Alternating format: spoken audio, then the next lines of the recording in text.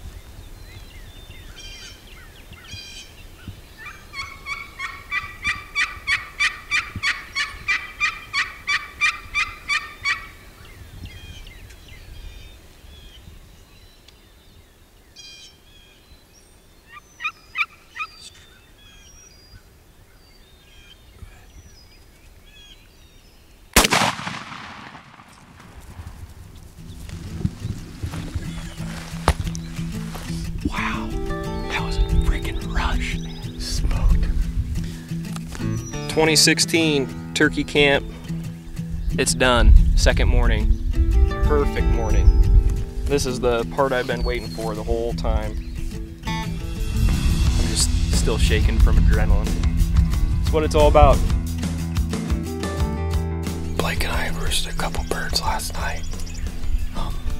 So we've had them going off, as well as a couple other ones on a food plot a little farther up the hill. So hopefully with any luck, they'll pitch down and come across the creek. Stay tuned, should kill something this morning.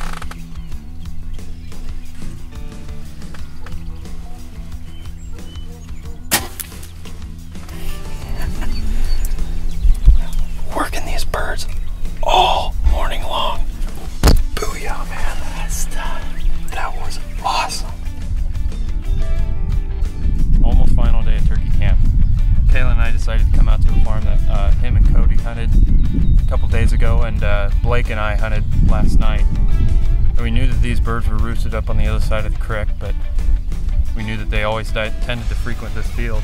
Was able to get a hen worked up, and she made her way over here, and 4 toms followed her. And this guy was the lead tom, the lone strutter out of the group. You know, I told everybody I wanted to shoot one in the head with trauma, and we made that happen. It center punched him. It was a perfect shot. That was without a doubt the most exciting hunt I've been on.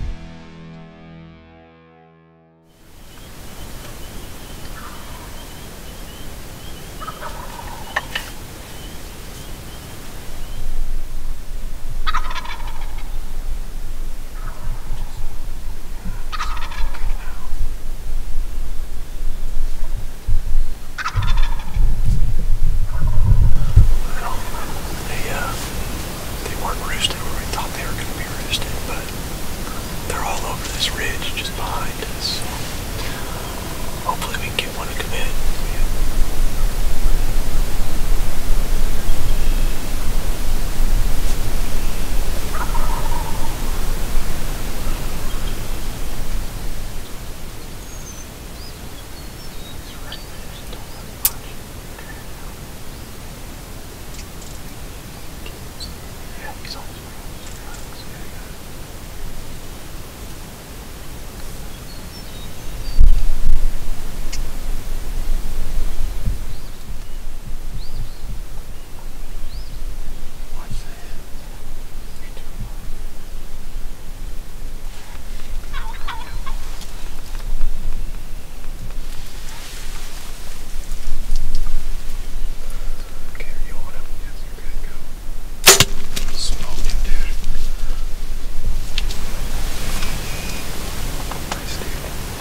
He worked in here. That's the same tom we had in earlier.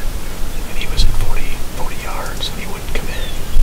And he moved off to our east, put those hens. And they back and forth about 150 to 100 yards out. And finally we started calling those hens back in, and he rushed to the front. Finally committed to the decoys. So makes for an easy shot when they get in the decoys. See if we can't call another one in.